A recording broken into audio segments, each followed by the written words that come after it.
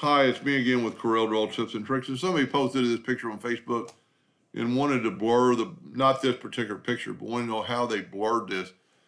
And I've already done one. This is the original.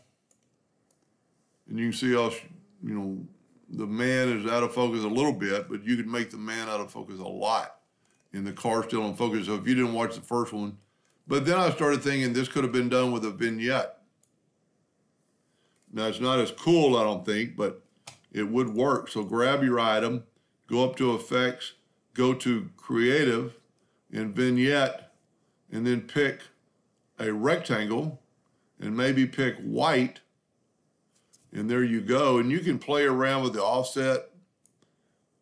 You'd probably want to go the full amount.